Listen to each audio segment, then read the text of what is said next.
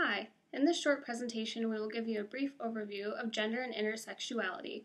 For many decades, gender has been defined as this: the male or female division of a species, especially as differentiated by social and cultural roles and behavior.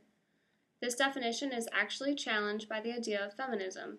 Gender is how one person feels and identifies oneself with, and this is influenced by many factors including social impacts, environmental impacts, cultures, religions, economic status, education, and so on. Therefore, the idea of a static binary gender of female and male does not make sense. Gender, in fact, is fluid. It's a spectrum.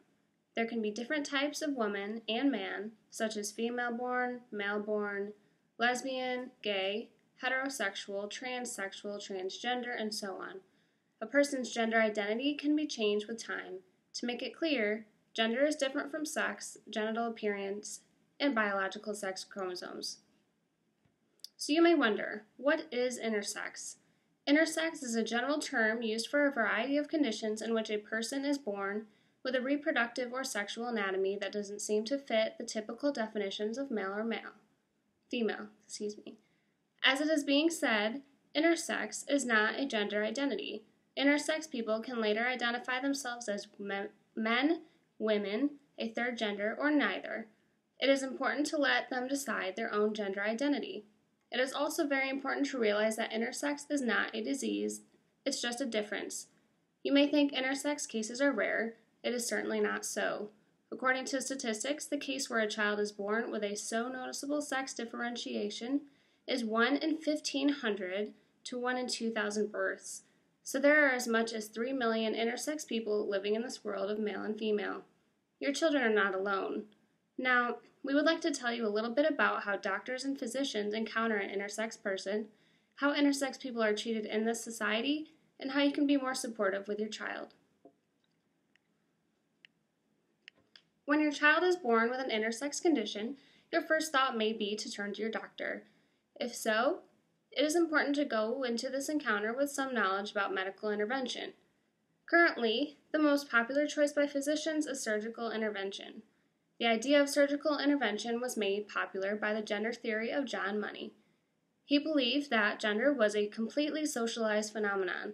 With this theory in mind, many doctors today will recommend that you identify the true sex of your infant and perform any necessary medical treatments as soon as possible. These medical treatments can include anything from hormonal therapy, such as a testosterone treatment, to surgical intervention. The latter is a more drastic and permanent form of treatment and therefore requires much more precision when choosing a sex for the patient. Doctors and parents should not make this decision lightly. There are a number of ways in which to determine the sex of the child. If your child is born with ambiguous genitalia, that is a good place to start. If the penis is very small or if the clitoris is very large, often doctors will perform tests to determine if the child has internal sex organs that identify with either sex. From there, doctors may perform chromosomal tests to determine the sex, and if a child has a Y chromosome, this information will be used in tandem with the other information gathered. After performing all of these tests, a doctor will suggest his or her professional opinion on the medical strategy to be used. Whether or not they recommend surgical intervention, it's important to remember that the choice for now is yours. These doctors can provide you with evidence with which to make an informed decision. What's important to remember is that whatever choice you make, it's your choice for you and your child to live with forever. Don't allow anyone to pressure you into a course of action that you are uncomfortable with. As a parent, it is difficult to understand how your child feels on a day-to-day basis. We hope to give you a better understanding of what an intersex individual deals with daily so you have a better idea of the situation they are going through.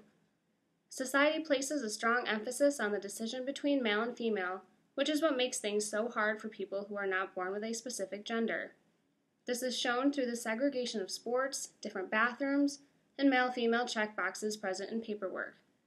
In many situations, it is deemed unacceptable to fall into a gray area when it comes to gender determination, for example, entering a public bathroom. Intersex children and adults are made to feel like outsiders or are considered different, all because they don't easily fall into a specific category.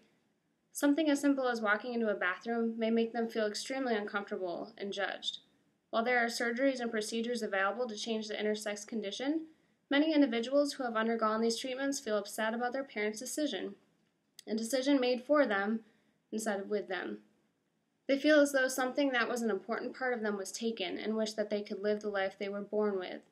This is why we encourage parents of intersex children to allow the children to grow up and make those decisions for themselves.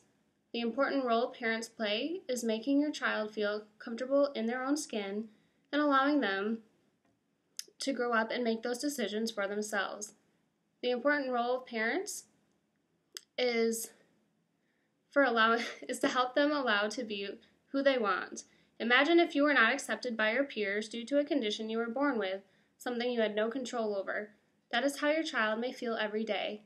Yes, it's a long road, and it's up to you as parents to reassure your children that they have the ability to be who they want to be and not feel ashamed by it. In closing, I'd like to point parents in the right direction towards helping their kids. Ultimately, strong, healthy relationships with your children are what helps them grow up best. Support, love, and understanding are huge parts in maintaining a good relationship with your child. No matter the decision you make, whether you choose to move forward without surgery or not, it is important to be supportive in everything for your child. As Trang wrote for our introduction, gender is how one person feels and identifies themselves, and this is influenced by many factors, including social impacts, environmental impacts, cultures, religions, economic status, education, and so on. Your child will grow up and know what gender they want to be, the gender they feel fits just right.